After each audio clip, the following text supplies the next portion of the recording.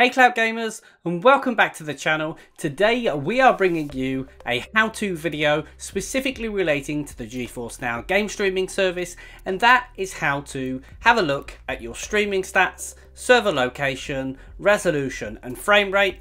And this video is really designed for those people that may be new to the service, or maybe people that have the service and are just curious as to whether is there a way to check. So let's dive in. So here we are with some gameplay from Assetto Corsa Competizione.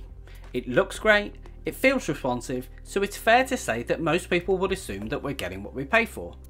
In this instance, I'm running the GeForce Now RTX 3080 tier, meaning I should be expecting 4K 60 FPS, but is that actually what I'm getting? Now, whilst there is more than one method to obtain these stream stats, we've opted to show you the one that is quickest and also the most aesthetically pleasing, and best of all, it's super easy to do and to understand. Control and N are the standard shortcut keys enabling you to bring up your stream statistics overlaid onto your screen, and from here, as you can see, it truly does provide some useful information and stats. We'll go from top to bottom to cover off exactly what these stats are.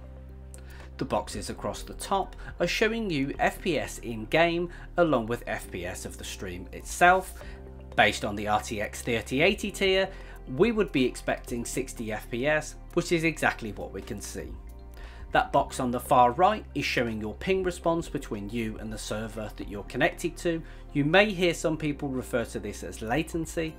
However, the lower the number here, the better it will contribute to your cloud gaming experience. Next, we have the section on network statistics, showing whether you are dropping any frames on the video or even dropping any packets of data, neither of which anyone wants when gaming in the cloud.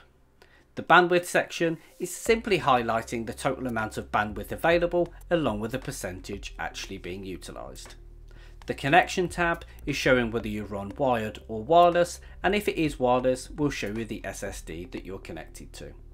Finally, the last section shows the resolution the stream is running and also the server that you are connected to make sure you're connected to that local server.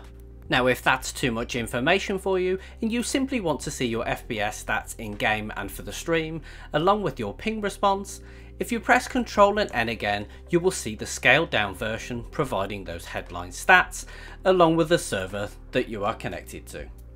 We hope you found this video useful. Thanks for watching Cloud Gaming Extreme, and we'll see you next time.